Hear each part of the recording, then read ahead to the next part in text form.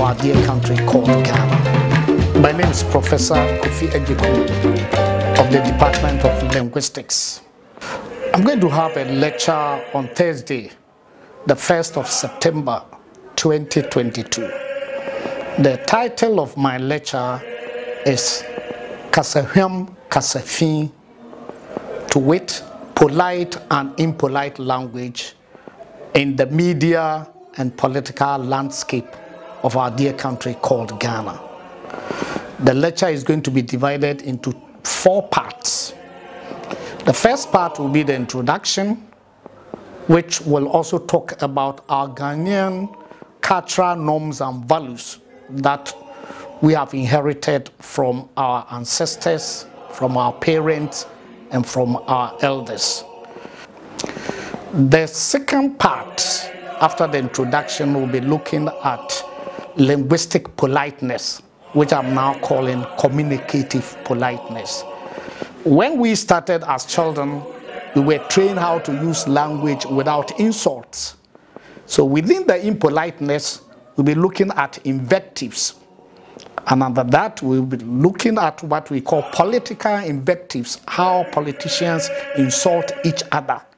Then we also have invectives from the media, how on radio, on TV, and these days especially on social media. And at that broad topic, impoliteness or kasafi, we'll be looking at invectives, as I've said.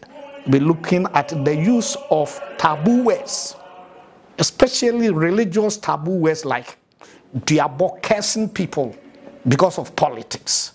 And in the final part, which is the part 4, I'll give some conclusions and recommendations as to what we can do to bring up the status quo, what we were enjoying before this republic, especially the 4th Republic. So that's in short what we're going to be treating you to. Thank you very much.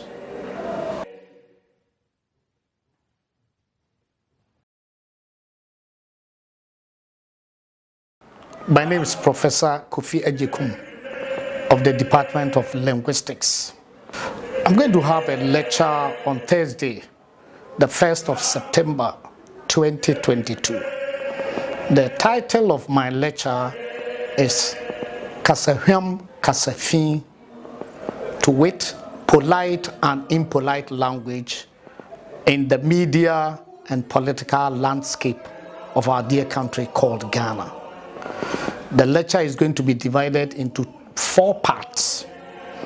The first part will be the introduction, which will also talk about our Ghanaian cultural norms and values that we have inherited from our ancestors, from our parents, and from our elders. The second part, after the introduction, will be looking at linguistic politeness, which I'm now calling communicative politeness. When we started as children, we were trained how to use language without insults. So within the impoliteness, we'll be looking at invectives. And under that, we'll be looking at what we call political invectives, how politicians insult each other. Then we also have invectives from the media, how on radio, on TV, and these days especially on social media. And at that broad topic, impoliteness or kasafi, we'll be looking at invectives, as I've said. We'll be looking at the use of taboo words, especially religious taboo words like diabo, cursing people because of politics. And in the final part, which is the part 4, I'll give some conclusions and recommendations as to what we can do to bring up the status quo, what we were enjoying before this republic, especially the Fourth Republic. So that's in short what we're going to be treating you to. Thank you very much.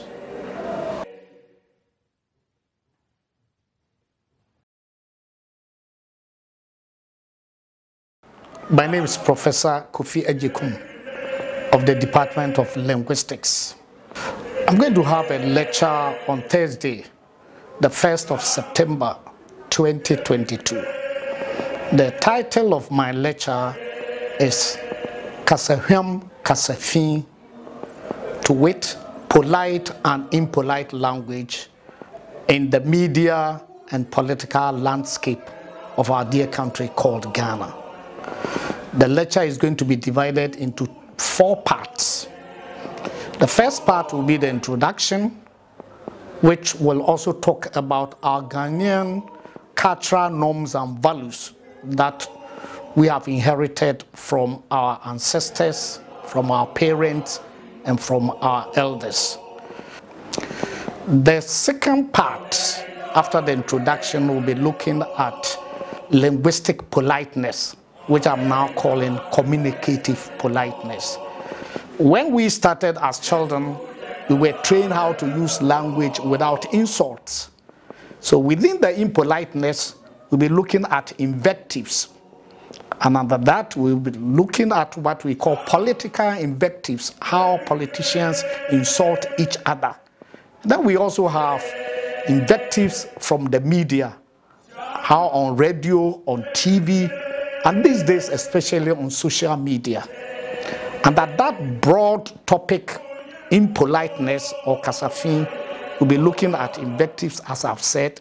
We'll be looking at the use of taboo words, especially religious taboo words like diabo, cursing people because of politics.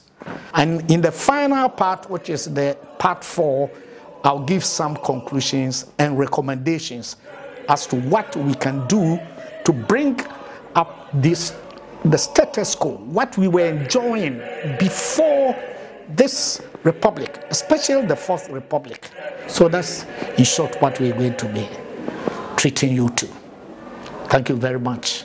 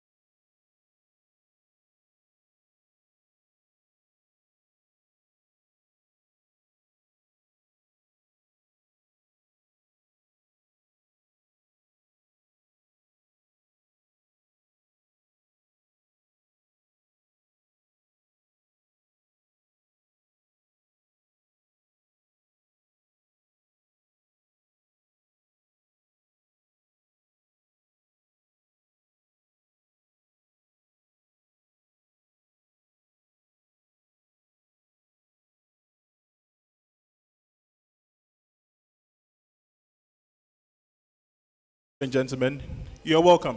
Shall we please stand as we welcome the speaker and the chair? And please, as they walk in, kindly put your phones on silent. Thank you.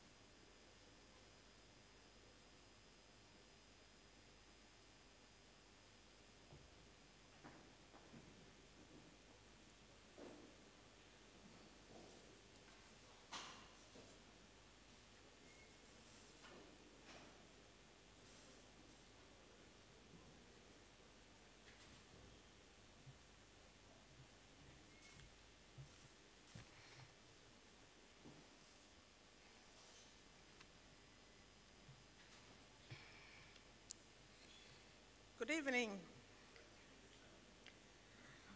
The President of the Ghana Academy of Arts and Sciences, past presidents of the Academy, vice presidents, fellows of the Academy, distinguished guests, ladies and gentlemen, on behalf of the President and Fellows of the Ghana Academy of Arts and Sciences, Ghana's premier learned society, I warmly welcome you all to this evening's event. It is a tradition in the Academy and in most institutions of higher learning to give newly elected members an opportunity to deliver inaugural lectures in their areas of expertise to their colleagues and the general public. This evening, we are privileged to have a scholar to speak to us on a very topical subject. The inaugural lecture used to be an in-house program of the Academy, but because of its usefulness to our friends in academia and indeed the general public, it was made a public lecture in 1998 and has remained so since then. I would now like to introduce the chairman for this evening's event, who will take over from me and introduce the speaker. Our chairman for this evening is Professor Kofi Anyidoho, Fellow of the Ghana Academy of Arts and Sciences and former Vice President of the Arts Section of the Academy. Poet, literary scholar, educator, and cultural activist. Professor Kofi Anyidoho is currently on part-time appointment as Professor of Literature in the English Department, University of Ghana, Lagos. He was the first occupant of the Pam Nkrumah Chair in African Studies, based at the Institute of African Studies, Lagos. He has been director of the Codespria African Humanities Institute program, acting director of the School of Performing Arts, and head of the Department of English, all at the University of Ghana. Outside the university, Professor Anyidoho has been deeply involved in various initiatives designed to promote African culture and history. Among them, Ghana Television's African Heritage Series, for which he was the main host and executive producer. Professor Anyidoho is a past president of the US-based African Literature Association from 1998 to 1999 and has served on numerous boards and committees, including the University of Ghana Council, the National Commission on Culture, the National Folklore Board of Trustees, the W.E.B. Du Bois Memorial Center for Pan-African Culture Board of Directors, International Advisory Board for the Commonwealth Writers' Prize, the Board of Directors for PANAFEST, the Advisory Board of the Institute of Comparative Literature and Society at Columbia University, the Executive Committee of Codespria, Dakar, Chairman of the Board of Governors for the National Film and Television Institute, NAFTI, and Foundation Chairman of the Council of the University of Health and Allied Sciences, HOPE, Professor Anyidoho has won many prizes for his poetry, including the Valco Fund Literary Award, the Fannia Kruger Fellowship for Poetry of Social Vision, the Lansing Hughes Prize, the Davidson Nicol Prize, the BBC Arts and Africa Poetry Award, and le Grand Prix de Poésie en Langue Nationale, EVE. Professor Anyidoho became a fellow of the Ghana Academy of Arts and Sciences in 2005.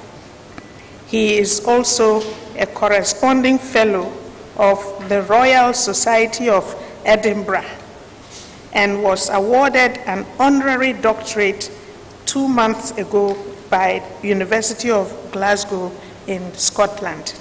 Ladies and gentlemen, please welcome our chairman, Professor Kofi Anyidoho.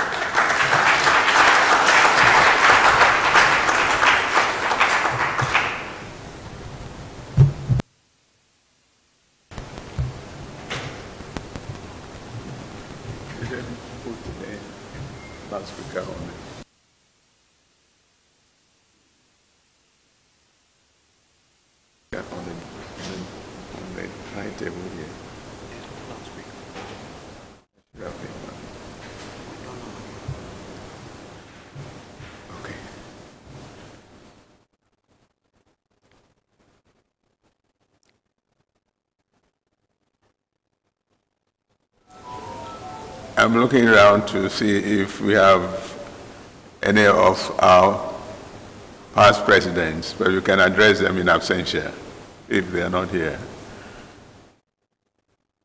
Presidents of the Academy, Vice President, President and past, fellows, distinguished, invited guests. It's a special privilege and honor for me to chair this particular inaugural lecture. I hope we understand that there are many more people with us online, so we should not think that we'll be speaking to half an auditorium. Professor Kofi Agyekum, better known in public life as Opening Agyekum, is a professor of linguistics at the University of Ghana, Legon, was acting dean of the School of Performing Arts for quite a few years until just about a year or so ago, or even less.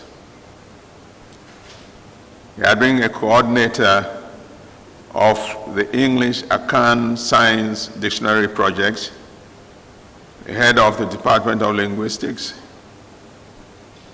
and he holds a diploma first class from the School of Ghanaian Languages at Jumako, a teacher's certificate A from Nkranza Teacher Training College. Following the completion of his BA degree in linguistics, he went on to study for an MPhil and a PhD at the University of Science, Norwegian University of Science and Technology, Trondheim. Returned in 1996. Long before completing his PhD, he had become a household name across the country for his exceptional competence and fluency in the use of the Akan language as an effective language for public discourse and debate, from newspaper reviews on radio and TV, commentary on major issues of public interest. Professor Agyekum was the first to introduce newspaper review, the newspaper review program in Akan at Radio Universe, and other programs followed. He was host of Efisem and Obiara Nkabi programs on Radio Universe. And we must take note that these are pioneer initiatives which he introduced, not only stopped there, but trained and mentored some younger colleagues who have since then taken over from him. Professor Agyekum has established himself as a scholar whose research and publications constitute an important point of reference on the Akan language in particular and Ghanaian culture as a whole. With over 77 journal articles and book chapters, a number of book reviews and 16 books. His latest books are the Akan-kasafi and the Akan body parts expressions. This was a major book launched not too long ago. He wrote about 5 modules in linguistics for the Institute of Continuing and Distance Education program of the University of Ghana. Professor Agyekum is the recipient of many awards and honors for his achievements, including University of Ghana's Best Teacher Award in 2007, the National Award Companion of the Volta for contributions to public education,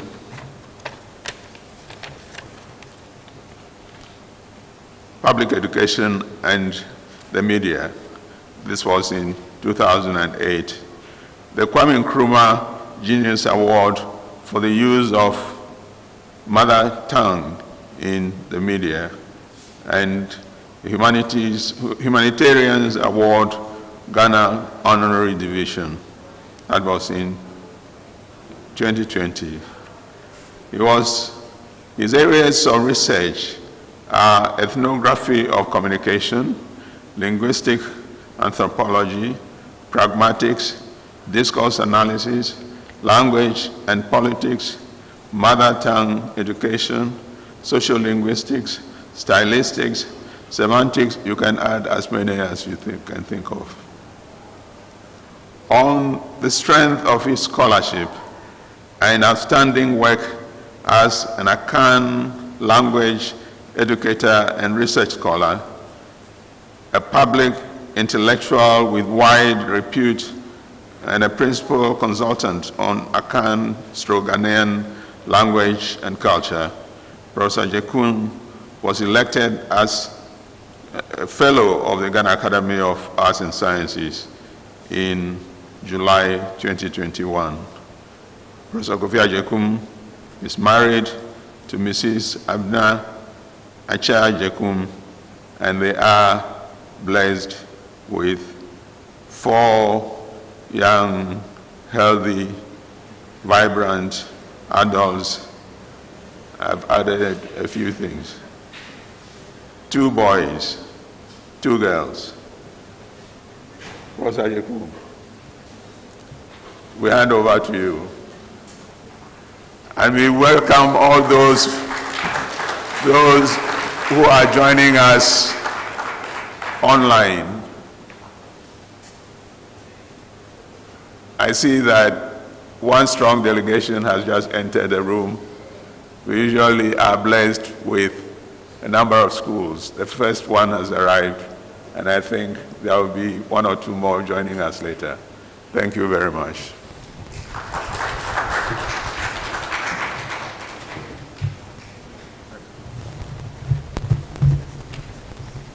Ladies and gentlemen, we are streaming this event live on all our social media platforms. Thank you.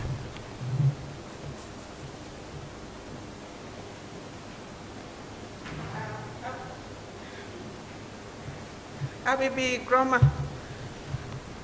let's have a performance before the lecture. Thank you.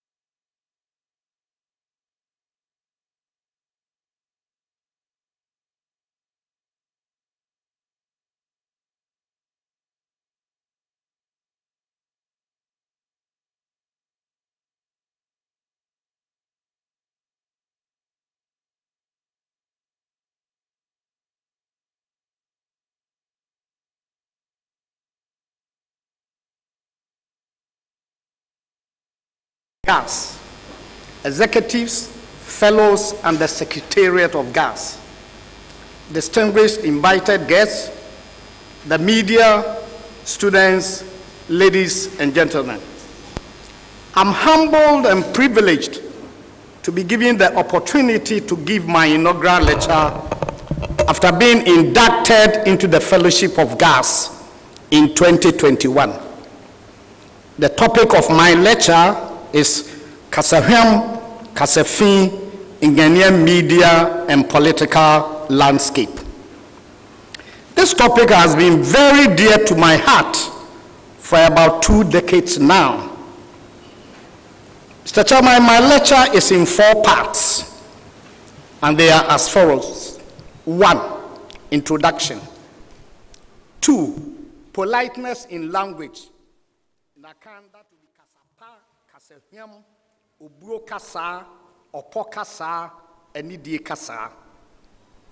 The third part will be impolite language.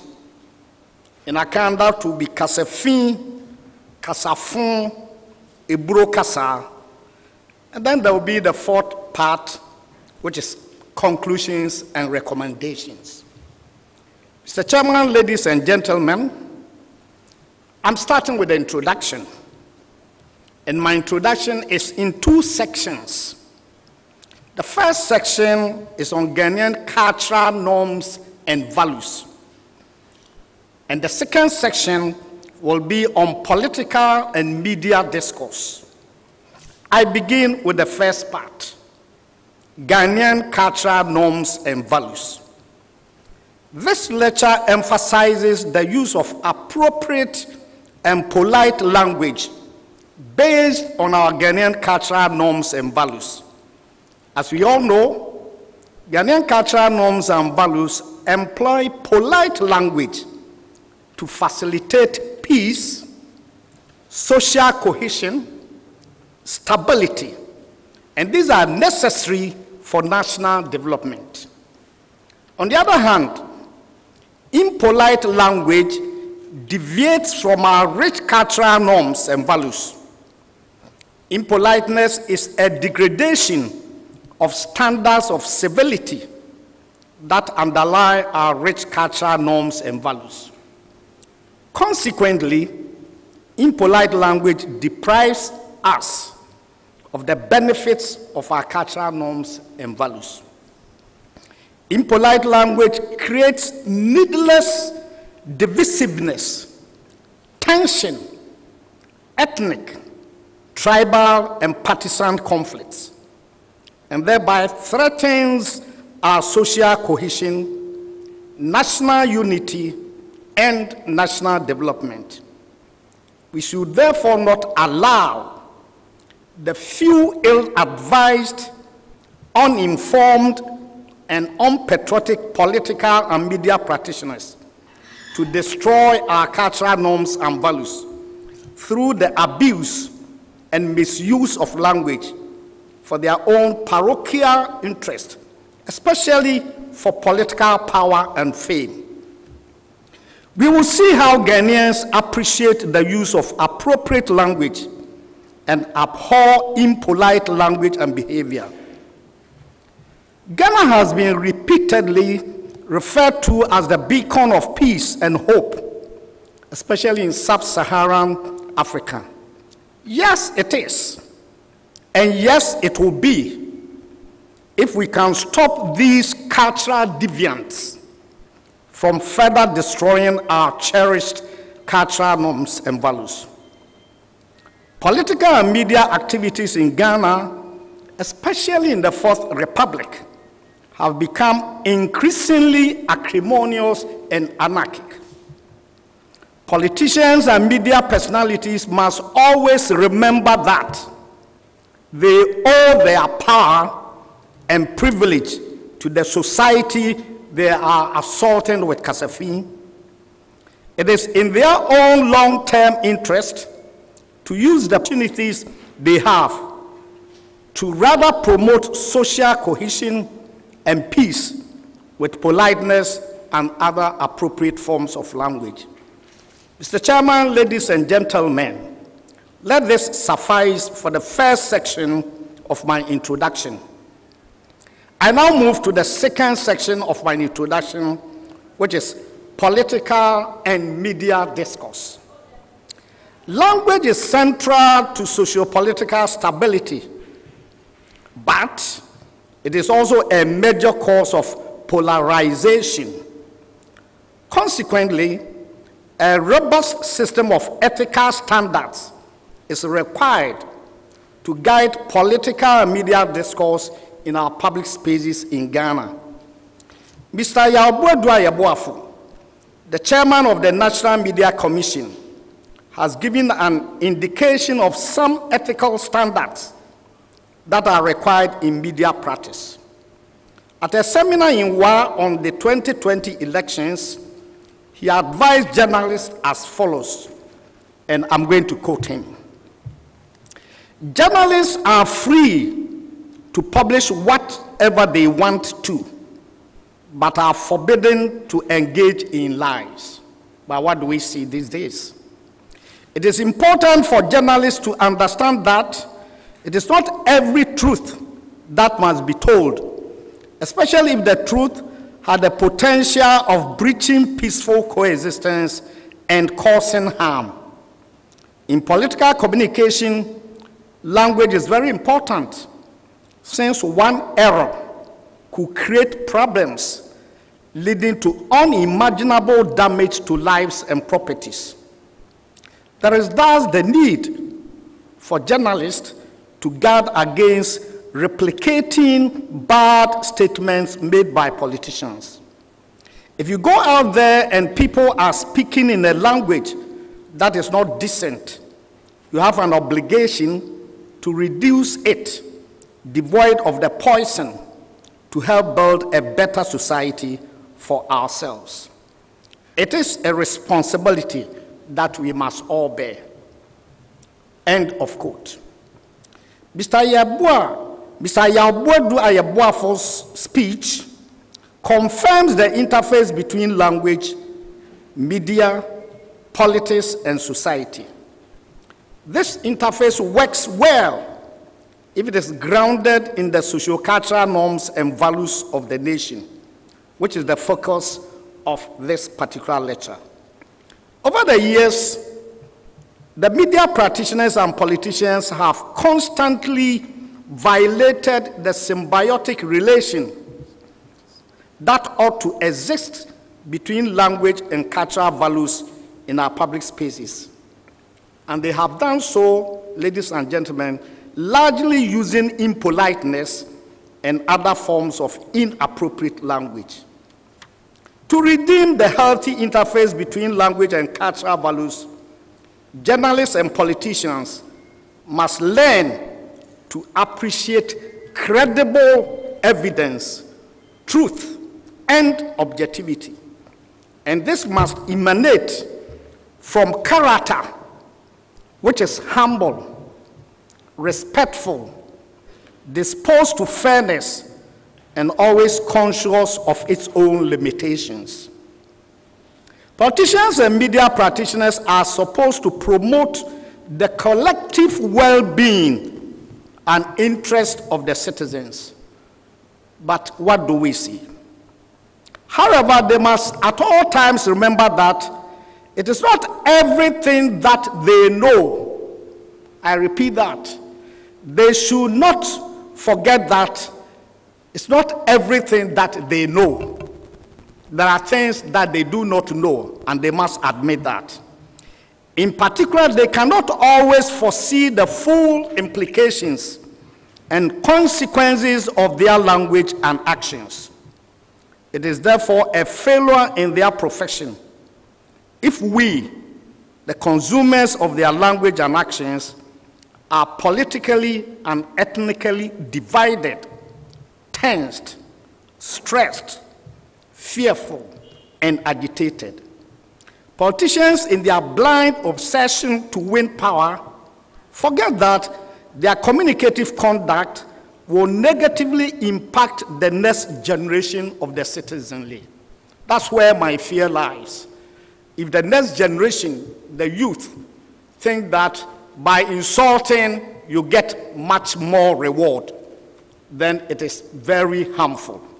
Mr. Chairman, ladies and gentlemen, this brings me to the end of the introduction. We now move to part 2 of this lecture, which is on linguistic politeness. This second part is made up of the following contents. 1, definition of linguistic politeness. In Akan, kasapa, kasahuam, enidie kasa, or po kasa, as the Kwapems will say. 2 examples of polite language in the form of apology will be the second section of this part 2. The third section will do analysis of polite language, and the fourth will be a summary of communicative politeness. I start with the definition of communicative politeness. In the literature, the expressions linguistic politeness and language politeness are used interchangeably. However, in this lecture, I strongly think that linguistic politeness should be labeled communicative politeness, because by definition, politeness implies appropriate communication with others. So if you are communicating with somebody and you don't use the appropriate communication strategies, then you'll be labeled as impolite. Hence, the scope of communicative politeness should involve the following, especially linguistic routines. They include greetings. So anybody who will meet you and recognize that you are also a human being and that you should be greeted, that person is a polite person. Sometimes people pass by us and they don't greet. It's only trees and other inanimate and inhuman that we shouldn't greet. We don't greet cars. We don't greet fine trees. But for human beings, we have to greet them. Apologies is another aspect of politeness. Thanking. There are a lot of people, no matter how well you serve them, they can't say thank you. Compliments, address terms and honorifics, as well as values such as respect and diplomacy, and then indirection. So, what is communicative politeness then? There are many definitions. However, I'm restricting myself to only one of them, which I think is the most relevant to this lecture. It is from Ide Sachiko, 1989. And the definition goes like this. Communicative politeness is the language usage associated with smooth communication. The underlying word is smooth communication, realized through the speaker's choice of expressions to conform to the expected and or prescribed norms of speech.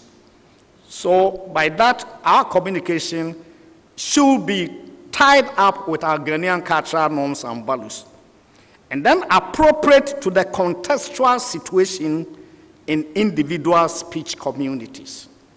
We can see from the definition that polite language involves association, respect, acceptable communication that must be based on prescribed socio-cultural norms and values. So, Mr. Chairman, we are now going to look at 2 samples of polite language. Here, we are restricting ourselves to apologies for the sake of time. One from the then presidential candidate Nana Akufo-Addo, and the other from former President John Dramani Mahama. I'm starting with the apology from Nana Akufo-Addo. I'll first state the newspaper headline, then the background to the apology, and then the apology itself. The title or the headline is All Die Be Die Mantra. I'm ready to accept blame, Nana Addo. Right. The background to the apology is this. Nana Addo reportedly said, all die be die, The statement became a major talking point and newspaper headlines in the 2012 elections because it was generally perceived to incite NPP supporters to violence. And when he came back to apologize, this is what he said. Nana Akufo-Addo reportedly said he regrets ever making the infamous "All die be die" comment ahead of the 2012 general elections, conceding that the statement might have contributed to his defeat. He indicated that he would choose his words carefully if given a second chance. He also said that he is prepared to be blamed for that. And what is he talking about? For the infamous "All die be die" mantra. According to him, even though the comments were misconstrued, he realized that they were unfortunate. Now let us listen to the apology from former President John Mahama. The background to the apology is as follows. The ex-president Mahama reportedly said, "Excuse me to say, Achime Buakwa has turned into the headquarters of Galamsey in Ghana. I came here by air, and if you see how the land is being destroyed, it saddens me." The Ochehine and his people were not happy for being accused that Chebi is the headquarters of Galamsey. So the former president had to apologize. President Mahama admits that his speech was inappropriate and asks for forgiveness. He thus apologized to the Ochimane Council over the issue of Galamsey, adding, "I regret what I said. I know it has seriously worried you, the chiefs, a lot. Please forgive me. Maybe because I'm not an Akan and did not know how to speak without using apologetic expressions, that's why I said that. I did not know that I had offended you. I regret. Forgive me. I'm apologizing for my harsh words." This is an apology. Now, a brief analysis of the two apologies. One of the most important ingredients of acceptable apology is sincerity. We have no way of knowing whether they were sincere, but we will give them the benefit of the doubt. Assuming they are sincere, each of the apologies meets the requirements of a standard apology. And what is a standard apology, ladies and gentlemen? In a standard apology, we make an open acknowledgement of a commission or an omission that we did something that we should not have done. In their case, they said things they shouldn't have said. Or an omission that we did something that we shouldn't have done, or failed to do something that we should have done, and that we want to repair. The cardinal point is that we want to repair the social damage. It means that anytime you offend somebody, there's a social damage caused by you. And if you are apologizing, you are repairing so that you re-establish the cordial relationship between you. And you also promise to refrain from repeating similar offense. And Nanado said, if given the chance, he won't say those words again. These ingredients are explicitly or implicitly present in each of the two apologies. Let me end this second part by giving a summary of communicative politeness. Politeness, when it is positive and it involves a communication between two people, will bring about the following. One, polite language is evidence of communicative competence and civility. So if you're able to use communicative politeness, it means you are civil, you are cultured. You know the culture of the language, I know the language too. Communicative politeness, like greetings and apology, facilitate social cohesion, peace, and harmony. Number 3, communicative politeness promotes social inclusiveness, thereby preventing divisiveness and ethnic and partisan conflicts. Number 4, polite language is the panacea to heal socio-political wounds and an effective tool for social justice and reconciliation. The last one, number 5, if we take apology, for instance, as a communicative politeness strategy, it is a mechanism that repairs specific conflicts and redeems the person's image and reputation, and then the damage caused by the impolite language. In view of the social benefits just mentioned, we cannot afford to dispense with communicative politeness, kasapa, kasahuam, or pokasa, or condone the perpetuation of communicative impoliteness because of the social cost to the fabric of our society in the medium and long term. Mr. Chairman, I've done some studies on culture and civilization, and I have observed that there's cultural progression wherever the people elaborate the use of reason and persuasion over force, violence, and insults. The reverse implies cultural stagnation or retrogression.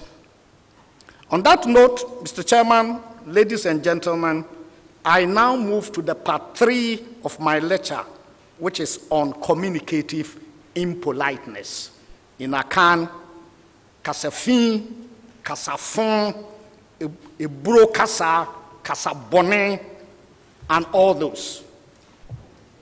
Communicative impoliteness, in this part, I have 3 sections. The first one is definition of communicative impoliteness. The second is samples of impolite communication. And the third will be a summary of the effects of communicative impoliteness.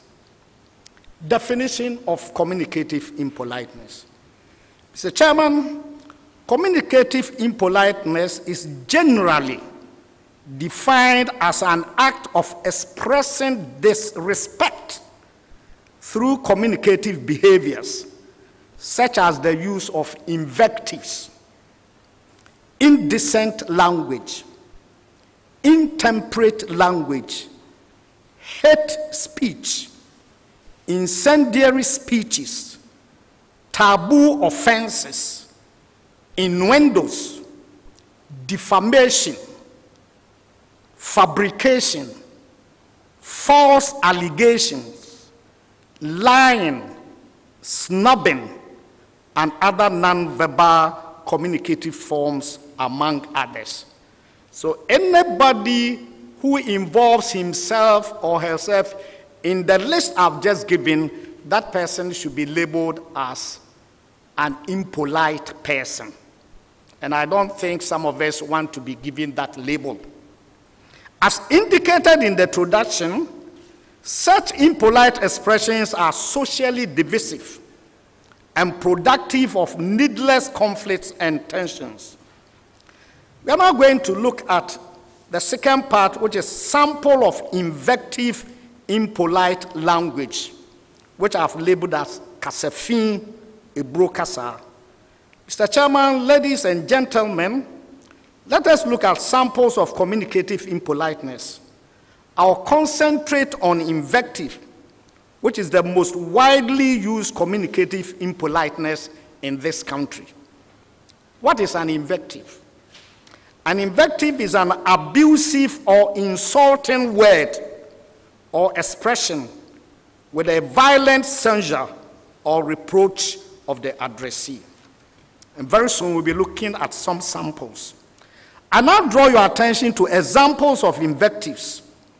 The examples are drawn from both the media and political landscapes. The mediated and mediatized political invectives are from both the traditional and social media, and we will begin from the traditional media. Sample number 1. This sample was published in the now defunct newspaper, it used to be called Palava, and I picked that December 13, 2002, page 3. And there was a writer with a pseudonym Cassius Clay. And I read, this coming from the column. What they forget to remember, thanks to their inverted way of reasoning, is that not all actors condone to the stupidity of their descendants. The words are not coming from me anyway. I'm just reading what I picked. He talks as if his anus has been blocked with a log and an elephant is stepping on his balls. I hope the certificateless mulatto is reading such tales. It will certainly go a long way to increase his reasoning power. For ethical reasons, Mr. Chairman, we need not identify the target of this invective. I therefore move to sample 2. There was a scurrilous exchange between Kennedy Agyekum, the MPP MP for Assin Central, and Kofi Adams, NDC MP for Buem, on the Adom TV program Bedouin. The MP was angered by Kofi Adams' comments, calling him a drug dealer. Mr. Agyekum dared the then ruling party NDC to arrest him if they had any evidence to back their claims. The MP angrily spewed insults on Mr. Adams and stated as follows. And this is where the invective lies.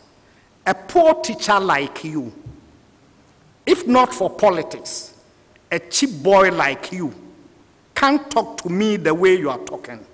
Foolish man, fool. You are not even fit to be my houseboy. And remember, these are 2 MPs. But I don't blame you. I blame the chief politics. Fool, who are you? Mr. Chairman, ladies and gentlemen, we are done with the traditional media, and we are now turning our attention to social media. So stay tuned. So we are looking at political and mediatized invectives in social media. With the advent of online communication, a more liberal forum has been created. The contribution of social media today is enormous, and we cannot stop this modern technology and return to the pre-social media era. We don't have to. Unfortunately, the social media is now the major outlet where faceless people and media practitioners slight, humiliate, and tarnish people's reputation. Some have argued that the emergence of multiple social media platforms has caused the proliferation of impolite communication. But Mr. Chairman, I beg to differ. For me, it is rather that the multiple social media platform has exposed the degree to which our cultural norms and values have eroded. It is those who are already uncivil who abuse and misuse social media platforms. But those of us sitting here, if you are already cultured and civil, you won't go to the social media and be writing the things they are writing. So it's rather the character. So we should rather be concerned with the character of those media practitioners and politicians who abuse the social media platforms. But the thing about character is that it is difficult to deal with because it is a subtle disposition with a resilience which is not easily amenable to reform. The appropriate response to the abusive and insulting character should be more robust rather than moralization, mindful that any such response will be consistent with the preservation of civil and political liberties. Here are samples of social media invectives taken from viewer comments on issues published by Ghana Web in 2021 and 2022. Unfortunately, I've been compelled to bring some of these normally unprintable expressions in their original and raw forms to show the reality of invectives in Ghanaian politics and the media, and whether we should not fight them up front. Let us now look at samples of social media comments. And for lack of time, I have just 6. The first one was a comment made by Nana Akufo-Addo, and he said, disastrous Mahama must be kicked out. And the comment is as follows. I'm just reading what I picked. A foolish weed smoker. Where is your law certificate? Go clean your mucus smelling nose. One kenke, one fish, yakagbomo. Useless, hopeless, and worthless person. Or a person without any tangible achievement. Nana Akufo-Addo Dankwa is still living in his father's stolen properties at age 73. This is to president, not any ordinary person on the street. There's another one, sample number 2, and that's very current. I'm fully aware that things are difficult. Nana Akufo-Addo said this. This was in August. And the Ghana Web report, it says, President Nana Akufo-Addo says he's fully aware that things are difficult for Ghanaians, so he's working to lift them out of the challenges sooner or later. Things are not at all where we would like them to be as far as the economy is concerned, and I'm fully aware that these are difficult times for us. Nana Akufo-Addo said this. The viewer's comment is as follows. Ugly, short man, devil, you are a fake leader. You forced yourself to become president. You killed innocent Ghanaians on elections 2020 to become president. Foolish, liar, and criminal old man. This to our president. Sample number 3. This was at the beginning of the e-levy, and Dambotre said we must all sacrifice to support e-levy for national development. And the people came with their comments. What has this man been drinking of late?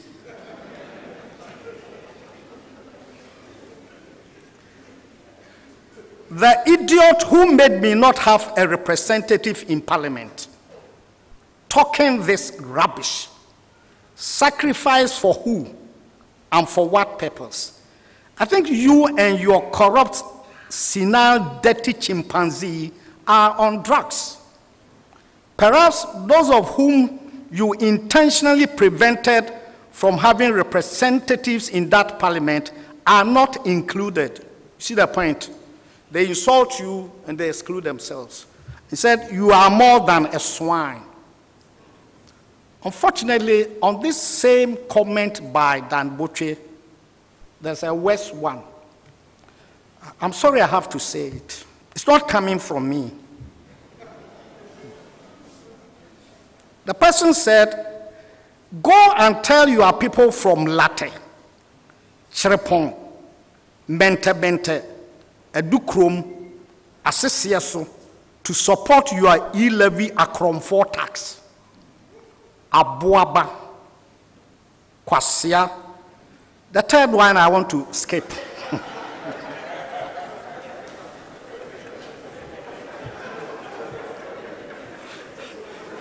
It's too full for my mouth.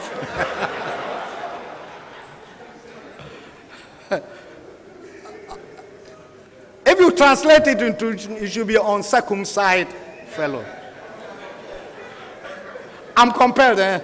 So it's a kotiboto.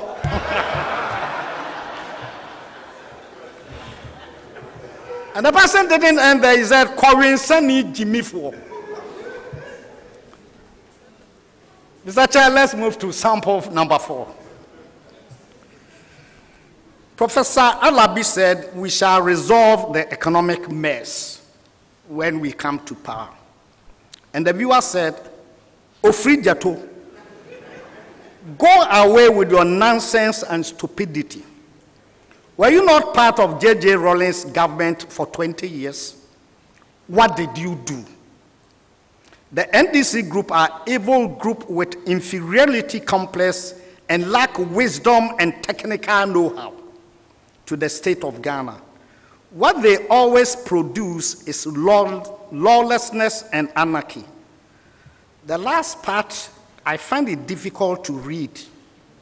He said, Ofri Jato, you are needed for sacrifice to save Ghana. How can somebody just go and sit down and write something like this? Sample number 5. I have only 6 samples. So this last but one. The heading is, Ghana is nowhere near broke despite challenges. And this came from the director of ISE, our own friend, Professor Peter Korte, who is also a fellow of this house. The person said, any idiot can call himself a professor in Africa when all they can do is to write shit. Unfortunately, I have my fellow professors here, and I'm wondering what we are writing. And the person continues, I respect a hawker on the street selling and managing his life than foolish people who call themselves economic doctors, economic PhDs, and economic professors. Is my nephew Bob Watting here? Now the last one, which is a direct invective. Yeah. The heading, stop focusing on power and govern. Agyekum rebukes NPP.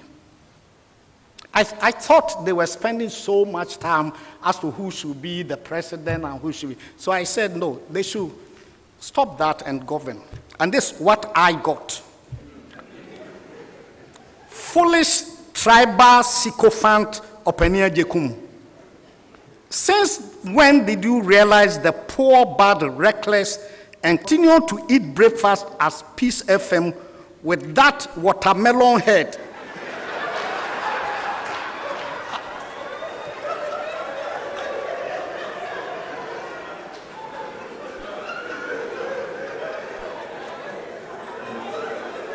I was just trying to check whether my head was.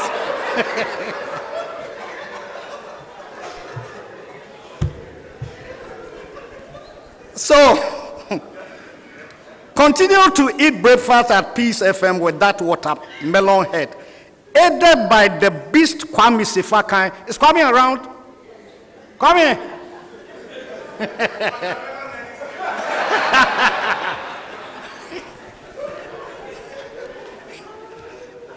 Aided by Kwame Sifakai, who has sold his conscience to the Achem Sakawa mafias. Time alone will tell Otong. Agyekum, enjoy your breakfast at Peace FM. Otong, enjoy. So this and the samples that, I had a lot of them, but for the sake of time. But there are some apprehensions to all these. Mr. Chairman, ladies and gentlemen, let us sum up with some publicly expressed apprehensions on impolite communication. And I will limit myself to 3 distinct apprehensions. The first one came from Media Foundation of West Africa.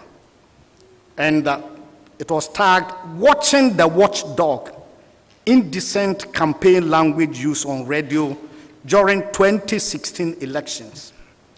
As the presidential and parliamentary candidates mount campaign platforms countrywide, intemperate expressions or words and smear campaigns are rife.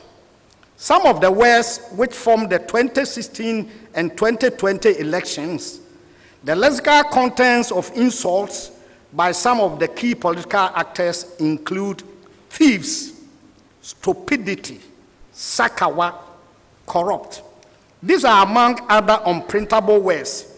These were very wild and unsubstantiated allegations by politicians against each other in the bid to score political points. Some put on veil of anonymity and practically insult very respectable key political actors they know little or nothing about. So they know I am Kwasampeni, but they don't know me very well. Now another one from Godwin Osu Frimpong. And he said, "Insult in Ghanaian politics has become the order of the day. People are not qualified to become active politicians if their tongues are not sharp enough to verbally attack their opponents. Those who are oriented to discussing and interrogating issues and policies are gradually fading off the political terrain, making way for those who can insult and attack their opponents. Surprisingly, divisive and life-threatening comments that are uttered by these politicians are mostly endorsed by a cross-section of the media, particularly the radio and television across the country." Now, the third and final apprehension, this came from the late Dasebre Professor Oti Boateng, the traditional ruler and leader of the New Jaben traditional area. May his soul rest in perfect peace. He said, "Ghanaian values demand that respect was given to all manner of people, especially the elderly and those in authority, irrespective of which side of the political divide they belong to. It is therefore unfortunate that we are gradually losing these values in the name of politics and media. There are thousands of young people who listen to what these politicians say or do and are likely to be infected with this kind of politicking in Ghana." Let me give a brief analysis of what these apprehensions are. Only the course of law can declare someone a thief. So calling a political opponent a thief without evidence that the opponent has been convicted by a court of law is wrong, insulting, and clearly Kasafi. So too are sakawa and stupidity. The time-honored value of respect for the elderly has eroded.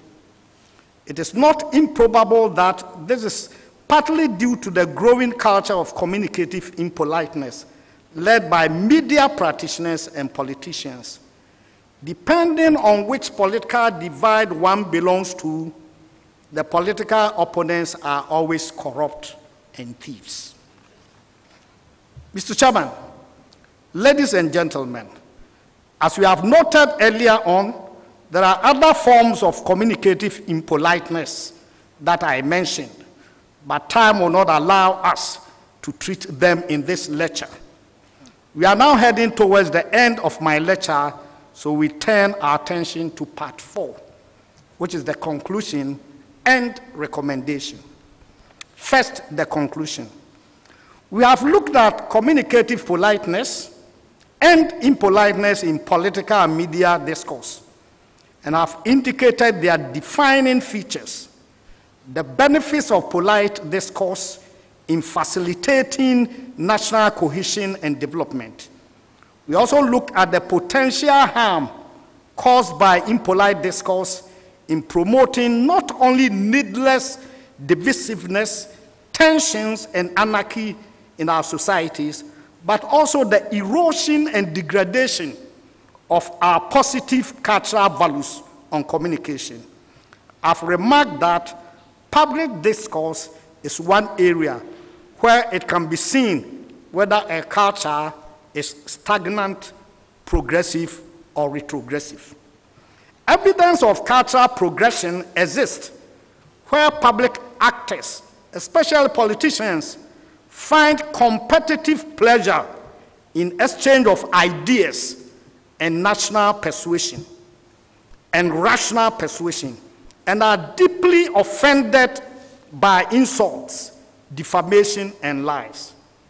There is also evidence of cultural progression where media practitioners compete for objectivity, truth, and penetrative investigation. On the other hand, there's cultural retrogression where public actors seek to win debates, elections, and other public competitions by violence or intimidation, lethal insults, lies, and character assassination. In the past decade, Mr. Chairman, Ghana has been trending when it comes to the use of impolite discourse in our polite spaces. We cannot continue to merely hope that this trend will not have a Rwandan effect. We need to act to eliminate or at least mitigate it. For that reason, Mr. Chairman, I propose 4 complementary recommendations, namely ethical, administrative, academic, and policy recommendations. These recommendations are based on the assumption that condemning politicians and media houses for using or condoning the use of impolite language may be a good thing, but it is certainly not enough. We need more robust, concrete, and preventative measures, not just moralization. So I begin with the first recommendation, which is ethical. Media practitioners and politicians should commit themselves to polite communication as a professional standard to be upheld at all times. That way, they can seek what they desire with decency and indignity. Recommendation number 2, administrative recommendation. In-house or staff development programs of media houses, political parties, civil society organizations, and such other institutions must include courses, workshops, or seminars.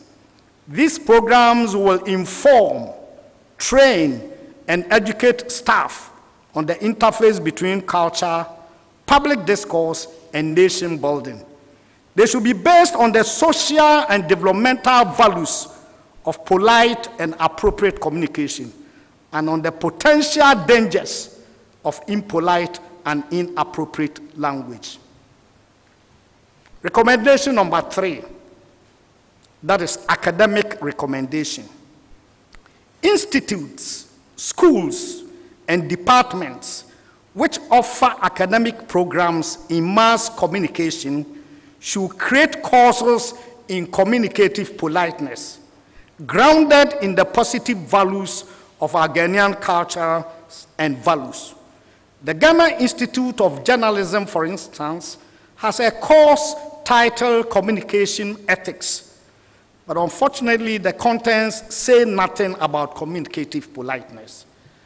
Now my final recommendation, which is policy recommendation. In proposing a recommendation for policy development, Article 21(1)(a) of the 1992 Constitution provides that, and I'm quoting, persons shall have the right to freedom of speech and expressions, which shall include freedom of the press and other media. End of that article. But Mr. Chairman, as far as I know, there's no jurisdiction in the world where the right of freedom of speech and expression is a license to abuse, insult, and defame others. After all, you see abuabia and chinabuabia, and yes, abuabim fa abuabia num and koye nego prama. I'm not a lawyer, let alone a constitutional expert. But if my understanding of Article 21(1)(a) is reasonable or correct, then it leaves room for the formulation of policy on polite communication, especially for media practice, which will not violate the right of freedom of speech and expression. Such a policy can drive positive changes in the oversight of media practice and institutions which train in communications.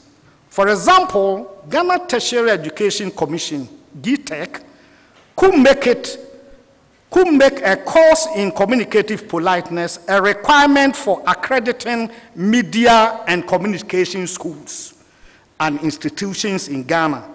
And the Ghana Media Commission should proactively create a code of communicative standards for the guidance of media houses and practitioners, as they have done with Ghanaian language broadcasting. Finally, Mr. Chairman, ladies and gentlemen, let us remember that language has some intrinsic power to make and unmake, not only for our sake, but also for the sake of posterity. For our survival and well-being, let us choose the positive side, which is communicative politeness. Kasahuam-kasafi, ubuo kasa, enidie kasa, nokwasem, and throw away or condemn communicative impoliteness. Kasafi, ubuo kasa, kasafon, nkontompo, and atro. Thank you, and God bless you all.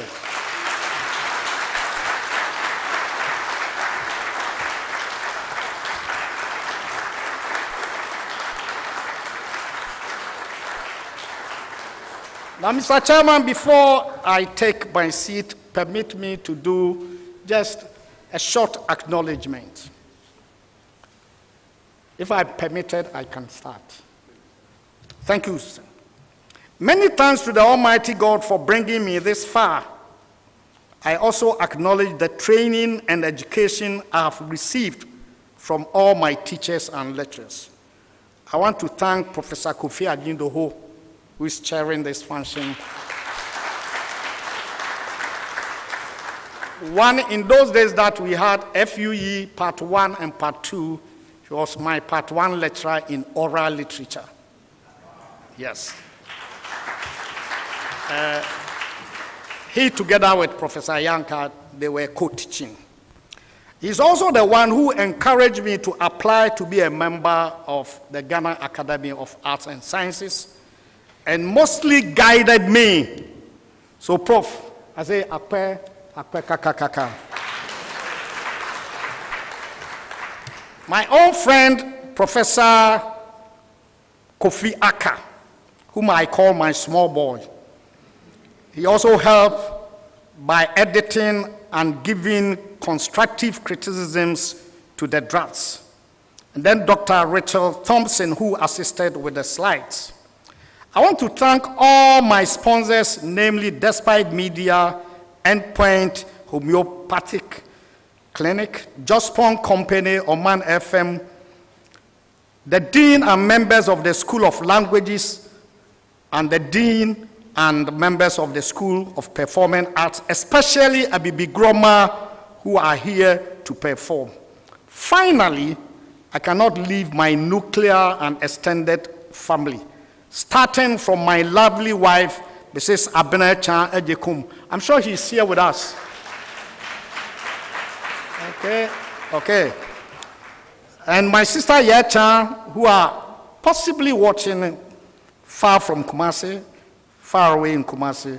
My brother Kofi Agyekum, they are all in Kumasi. And my sons and daughters, nephews and nieces, Emmanuel Asare, Simon Edu, Kodjo Dubofo Agyekum, Akwesia Komi Agyekum, Efiata Boachua Agyekum, and of course my pension baby, Mefia Akomia Bonsu Agyekum. Once again, God bless you all. Thank you very much.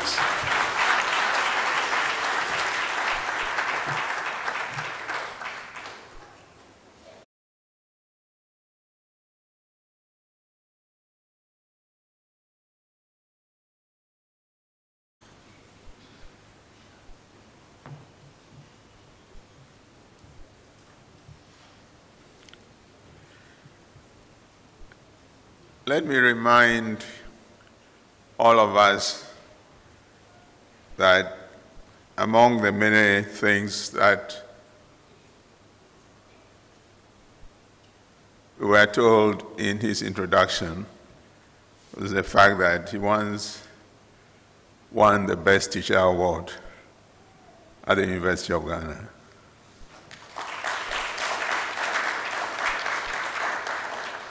So that's kind of special lecture which does not require any summary.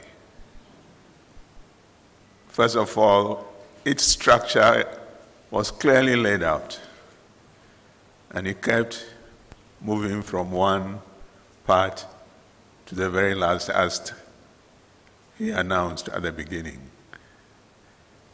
And the language in which the lecture was delivered. It's a learned lecture, but down to earth. Down to earth, so much down to earth that sometimes you feel like, am I still on my seat? But we must also take note of the courage to give us live examples with names some of us are afraid to mention.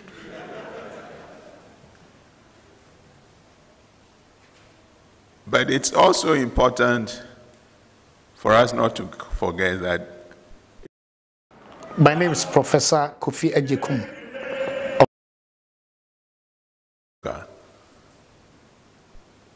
He was using one of the oldest techniques of language to drive his points home. When the thing is so bitter, a good teacher finds a pleasurable way of what? Driving it home. So we laughed. We have laughed very hard this evening. But we know that maybe we shouldn't have been laughing. He sneaked in an important warning that this was how it started somewhere else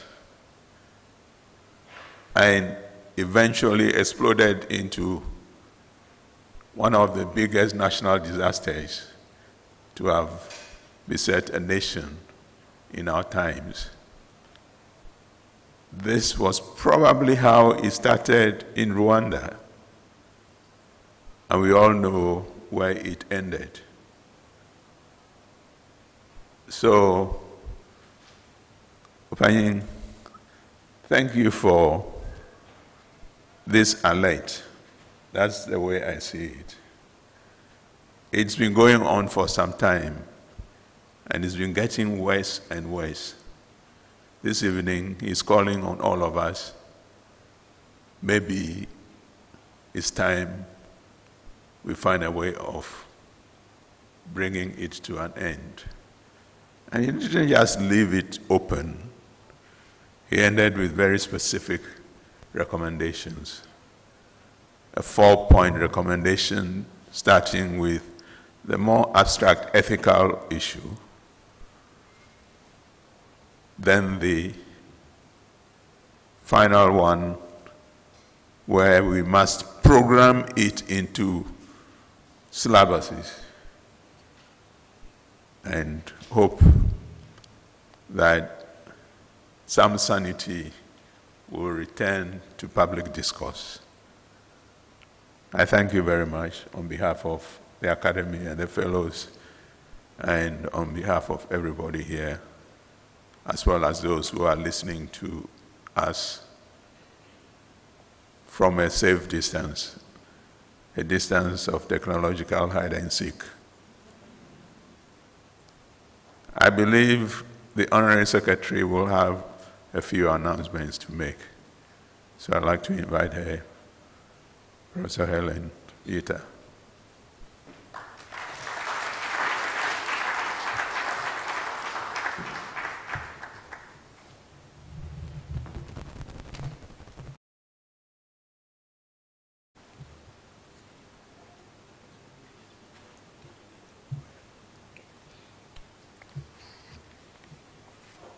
Thank you very much, Professor Anyidoho, our chair for this evening.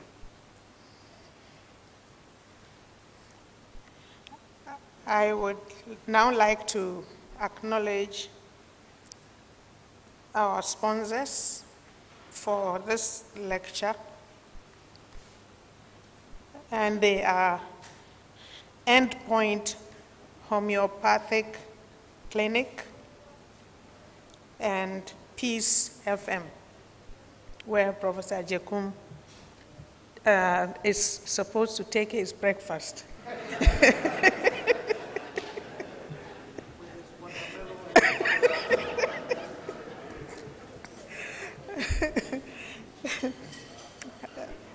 I would also like to acknowledge the schools here with us this evening: Accra College of Education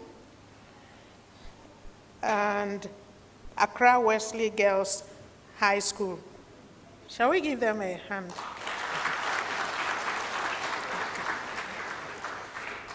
Thank you very much. I hope you have learned from the lecture how not to communicate on social media.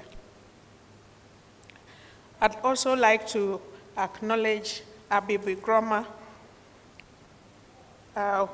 They've been here all evening with us, and they've been giving us lively performances. Thank you very much, Abibi Groma.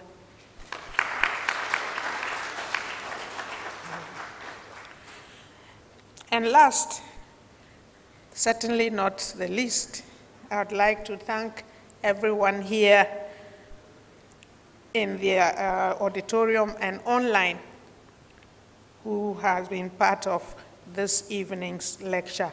Thank you. There is a refreshment outside in the foyer, so when you leave here, please stay and have something to eat and drink. Thank you very much. And may I now ask you to stand while the chair and the speaker leave the room. Thank you very much.